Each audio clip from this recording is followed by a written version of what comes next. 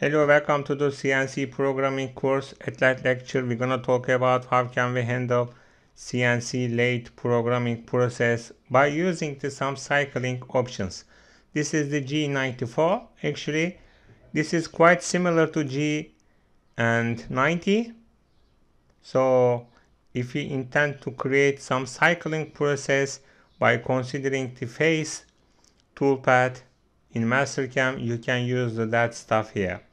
Okay, so this is the G90 and this is the G94. So I'm gonna write my program like this. This is my approach point.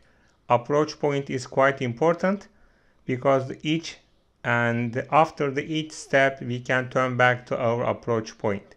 So after that I just need to write my G94 function, and then I just need to write the target diameter x30 and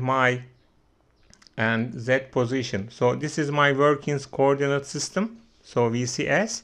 So that's why I am writing the positive side here. So this is going to be my first step. Okay, this is the z-axis 18, and then after that I can write my second step and third step here. It's also possible to use incremental system. This is the absolute system. According to my VCS, my X and Z position 0 here. And then according to that position, I'm going to write my first step, second step, and third step.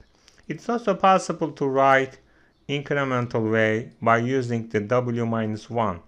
After that, I just need to write my home position, and that's it.